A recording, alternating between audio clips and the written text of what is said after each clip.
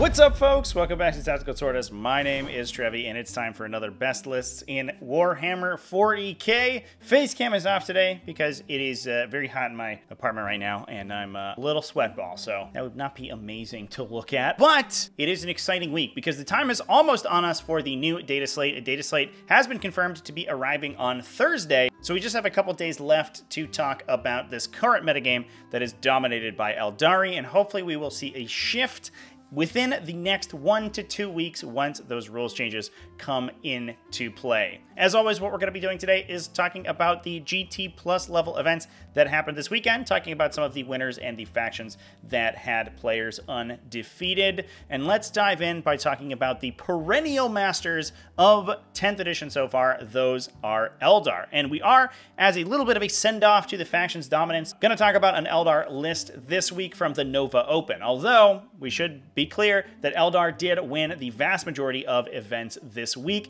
They were undefeated at the TNA Open, the Goonhammer Open, where they took 4 of the top 5 spaces, the Clan Wars Scottish Open, the EA Slam, where they took both number 1 and number 2 spots, and Games of Westeros 15. The list that we're going to be talking about today is Zach Point's list, aka Prospero. If you watch the T5S2 series, you'll actually have watched a lot of Prospero's games. He was in the most recent T5S2 Season 7 Invitational, where he made it all the way to the Grand Finals, unfortunately going down to Disappointing Salad in an extremely close Finals game that you can watch on this channel if you want to go check out the VOD. Zach is an incredibly prolific tabletop simulator player and plays in tons of events over on the T5S2 Discord, so I do want to give a shout out to him for taking those skills in person and taking down the Nova Open. Now, this isn't the first big win that Zach has had. He has a lot of huge tournament victories under his belt, but obviously this one is enormous. The Nova Open was a 325-player super major held in Washington, D.C., and playing Aeldari, Zach was one of 5 out of the top 8 Aeldari players that made it there. Now, he wasn't the only undefeated Aeldari player at the event. The Nova Open does use a little bit of a strange format for its final placement and positioning. Just like US Open events, the Nova Open was actually the originator of the bracket mechanic, whereby players after the 4th round of the event for the final 4 rounds are actually bracketed and locked into a set of 16 players that they will compete against exclusively. There is no opportunity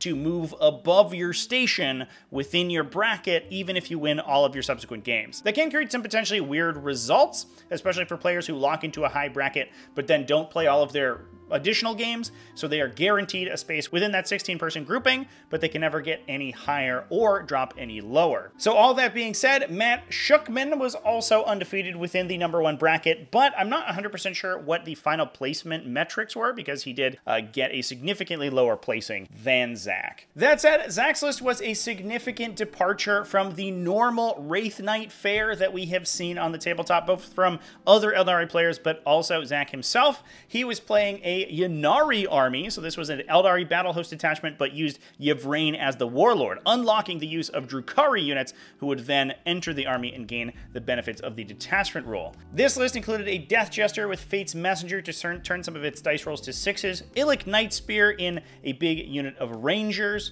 the Incarn, as well as Yvraine. We had 3 individual Hornets with double Bright Lances each. That Ranger unit, just 5 of them, but a good spot for Illic, and with his bonus to wound, these guys are excellent at sniping out characters and extremely difficult to engage with since Illic makes them untargetable. We also have 3 units of 5 Shadow Spectres, good for both anti-tank and anti-infantry shooting, so an incredibly good, well-rounded unit.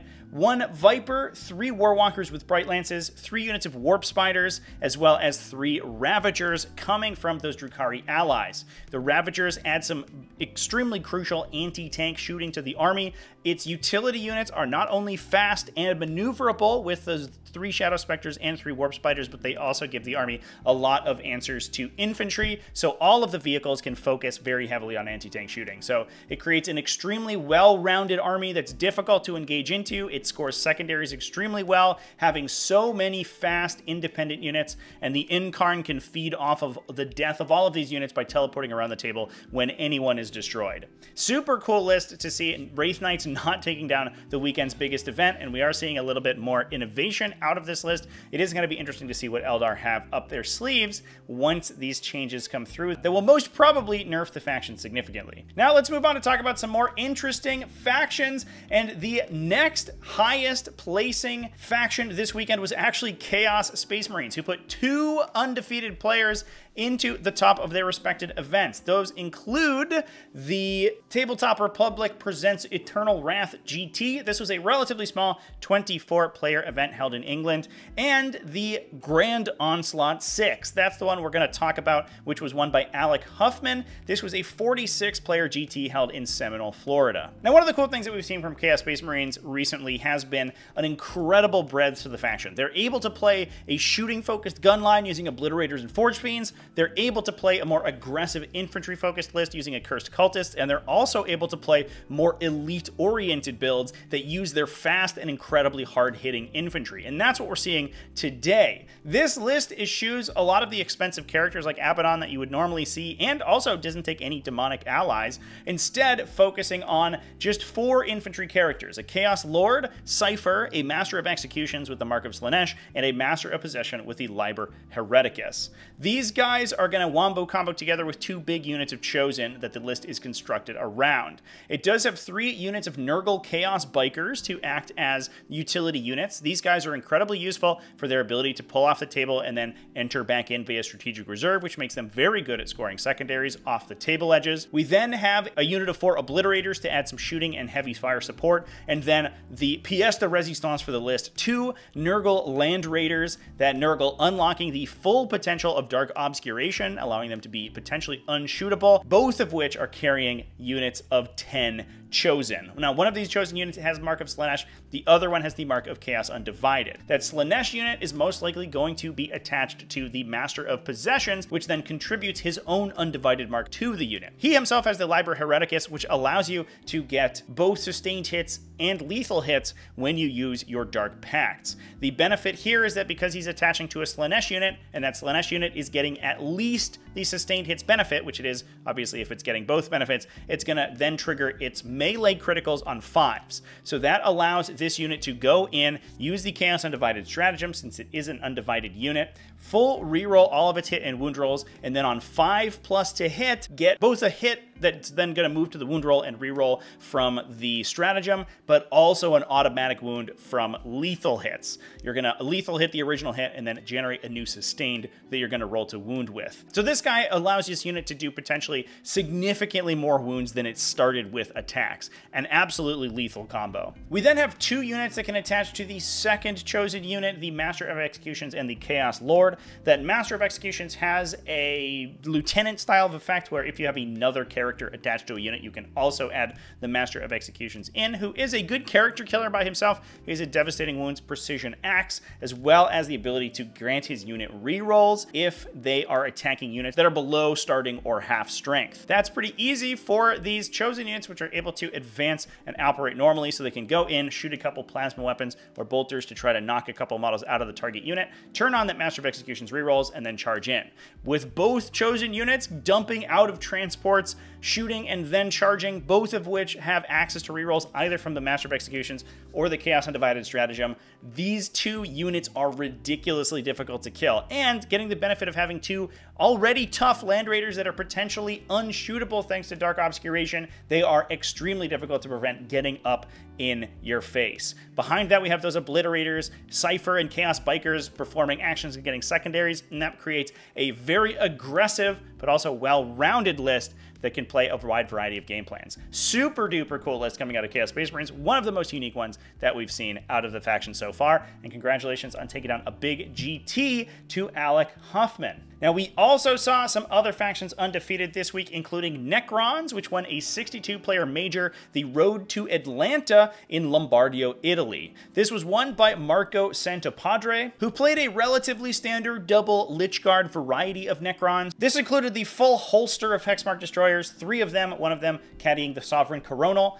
2 Overlords, one of them with a Hypermaterial Ablator to make his unit a little bit more survivable, 2 Technomancers, as well as a Transcendent Catan with the Sempiternal Weave. The unit was supported by a Canoptic Reanimator, included a couple of Scarab Swarms to act as utility units, 2 units of Crypto Thralls to attach into 2 Lich Guard units, as well as a trio of Doomsday Arcs to get buffed by that Sovereign Coronal, get +1 to hit, and act as fire support. We then just had the 2 standard Hyperphase Sword and Dispersion Shield Lich Guard units that are going to make almost unstoppable bulwarks in the middle of the table and be extremely difficult for their opponent to interact with. Pretty standard stuff from Necrons. I would be interested to see if this faction also gets a little bit of an update in the data slate as well, because they have been putting up some pretty decent results. Certainly not as good as Aeldari or some of the other factions in the top, but they are extremely strong. Moving on to other strong factions, we also have Imperial Knights, which took down the Straight Edge Wargaming's Malmo Game Week GT. This was won by Bjorn Eriksson, who took a very Armiger and Imperial Agent-focused Noble Lance.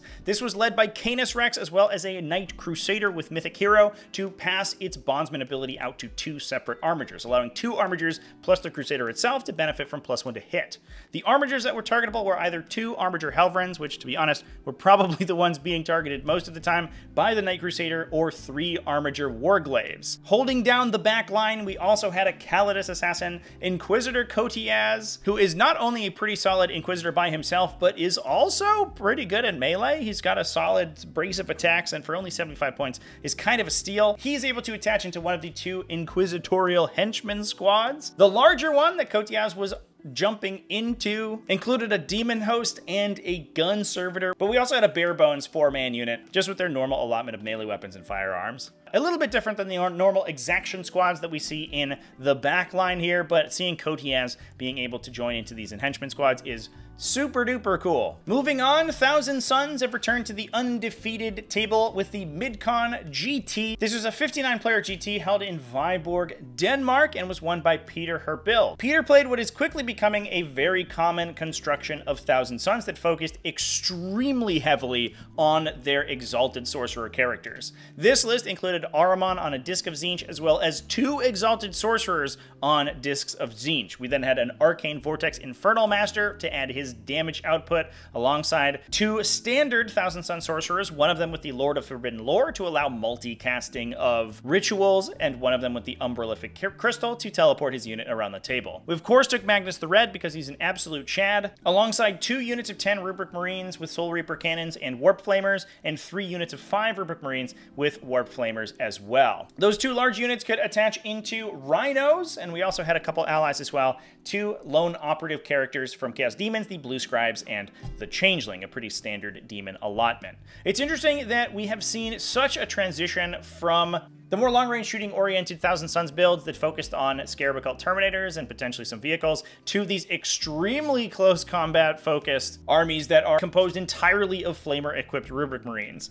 These guys are good at killing both infantry with just mass Flamer attacks and heavier vehicles because of all of the benefits that you could potentially be granting them. You can remove opponents' saves, give them +1 to wound with Ahriman, and obviously supplement their damage output with the Flamers and devastating wounds from these sorcerers themselves. With the 2 Exalted Sorcerers on discs, they are both able to trigger their half movement abilities on individual enemy units, and then with the Lord of Forbidden Lore potentially be double moved back into the safety of their Rhino transports, making the army extremely difficult to advance onto as well. If your opponent is focused on melee damage output, you can potentially Flamer away their front line, slow down their back line, and do that a couple of times until your opponent's army is dead. And if your opponent's playing defensively, you can play very aggressively yourself by double or even triple moving your Flamer squads, or using the Umbralific Crystal to teleport them around the table to potentially get alpha or beta strikes on players that are trying to hide in their deployment zone. This list is incredibly flexible. It's another faction that we should keep an eye on, seeing any changes in the new data slate update. And with the massive number of characters, sorcerers, and special abilities in play, it also looks very fun, but very finesse-oriented to play. Now, last but certainly not least, we also had a showing from Space Marines this week with the Iberian Open, a 32-player GT from Logroño, Spain. This one was won by Cajolan Waif, who ran Deathwatch in their characteristic Black Spear task force. This was led by only a single captain with the Tome of the Exoclades, allowing for once per game double Oaths of Moment effect, but not running any Watchmasters whatsoever, so leaving their additional Vect CP tax off the table and their ability to advance and operate normally with Deathwatch veteran squads. Speaking of which, we had 2 of those, each of them running 4 Thunderhammers and 4 Frag Cannons, alongside a big 10 10-man Desolation Squad. These guys have incredible synergy with the special ammunition types that Deathwatch are able to load into their ranged weapons, either extending the range of their weapons, giving them assault, or improving their AP. We also had a Hellblaster squad, which is also good for similar reasons. One Inceptor squad for some utility, 2 Infiltrator squads, alongside 1 Land Speeder, which is able to spot for the frag cannons, blast weapons, giving them +1 to hit and naturally ignoring cover, which is super useful. A big Proteus kill team, which was kitted for close range fire, including 2 additional frag cannons, 2 Deathwatch Thunderhammers, a couple Terminators with a mix of Thunderhammers, Power Fists, and Cyclone missile launchers, plus a bunch of allies to hold down the backline, including 2 Exaction squads and a Calidus Assassin. This is pretty similar to a lot of other Deathwatch builds that we've been seeing creep up lately. It is interesting that we haven't necessarily been seeing them put up too many undefeated results, but with the flexibility of both their Teleportarium stratagem, allowing them to pull Deathwatch veteran units into deep strike on their opponent's turn and then jump them around the table to get maximum use out of those frag cannons, plus having a pretty effective Desolation squad, not quite as good as an Ultramarine Gladius Task Force, but very similar with the ability to buff them with those special ammunitions and a lot of mid-range shooting from the Hellblasters and Inceptors as well. This is an extremely well-rounded list and it has a good matchup into a wide variety of opponents. And that's it. Those are all of the undefeated lists in Warhammer 40k for this week. Tons of Aeldari still, but we do see some of the other factions making a show, and it's going to be fascinating to see how the meta shakes out once Aeldari are hopefully removed from their pedestal and some of these other factions are able to come up and take their place. We also have the interesting dynamic of the Tyrannid Codex being added to the environment, so we're going to see a ton of brand new armies popping out of the woodwork and establishing their dominance. The next couple of weeks or so are going to be a super exciting and interesting time for the 40k metagame. So definitely let me know down in the comment section who you think is going to come out ahead, and don't forget to subscribe to the channel to watch future installments of the best lists in 40k. And with that, thanks for watching all the way to the end of the video. Big thanks to everybody who supports the channel, either over on Patreon at patreon.com/TacticalTortoise, YouTube channel members, and Twitch subscribers. All you people are great, and I love you. Remember to keep it classy, folks, and have happy wargaming.